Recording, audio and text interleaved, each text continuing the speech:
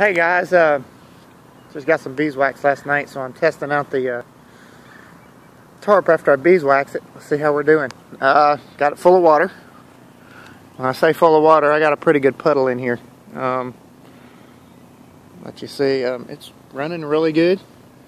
As far as leaking, I think we've got it solved. I don't see anything coming through that. This is 2 coats of that's 2 coats of beeswax mixed with the other stuff. I'll give you the solution to it. Basically used, let me get this out of here before I bust the thing. But as you can see, I mean it's holding very well. You know. But yeah, I think we've got it. I think we just found out what we were missing the whole time was beeswax. It's amazing. Crazy little bees can do that much stuff that, you know, the tarp would be missing just the beeswax. Pretty much what I used. Let me walk over here and show you what I got last night. Move over to the old pickup truck. Beeswax. This is raw beeswax. Let me let this down. Grab the bag. Oh.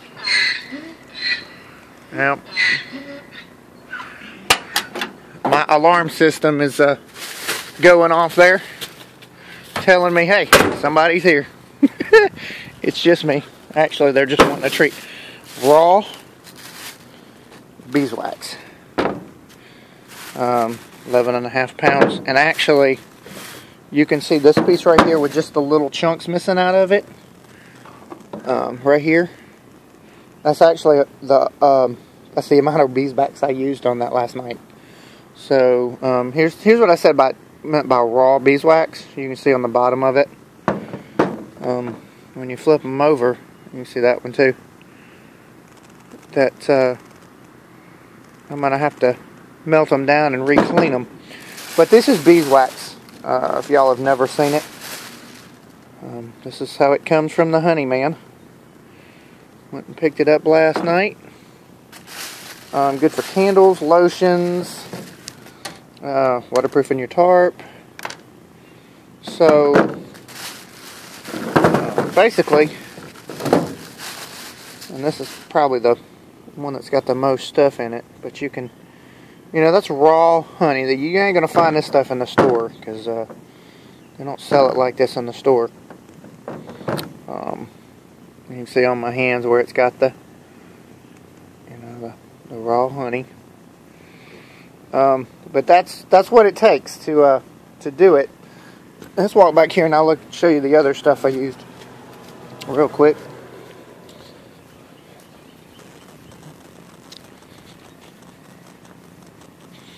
Okay, I had 1 can of mink oil, and then I added a few extras. I had about a half a can of shoe polish. Somebody's gonna think, what in the world? Actually, it was 2 half cans of shoe polish, just old shoe polish. Can of mink oil. It was half of a